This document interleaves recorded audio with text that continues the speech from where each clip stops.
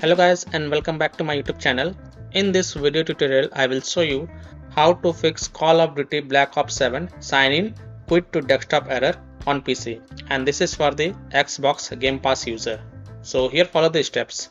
First step is to delete Activision folder. So open File Explorer, open C drive, go to Users folder, open your username folder, open App Data folder. If you don't see App Data folder over here, then click on this view.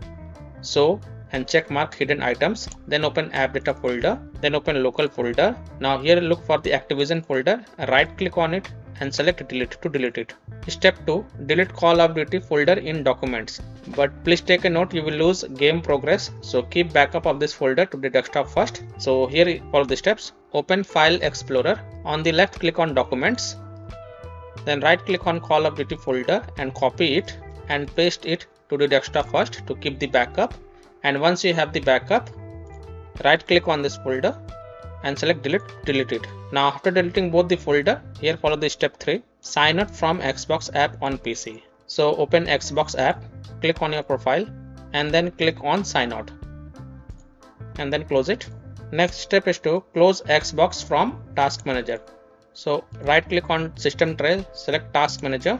Now here search for Xbox, right click on Xbox app and select end task and close the task manager. Now step 5 is to open Microsoft Store app on PC via command ws reset. So open run box, in Windows search type run and open run box. In the run box type wsreset and hit OK. A blank window will open and it will open the Microsoft Store.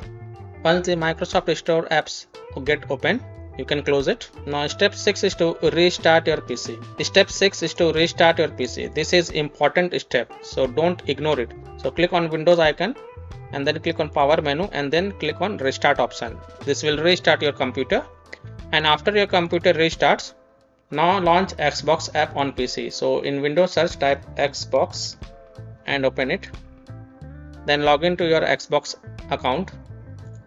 And once you log into your Xbox app account, you can then launch Call of Duty Black Ops 7 game and the sign in quit to desktop error will be fixed. So that's all for this video. If this video helped you, then please like and subscribe to my channel, share this video and hit the bell icon to get the latest updates. Thank you.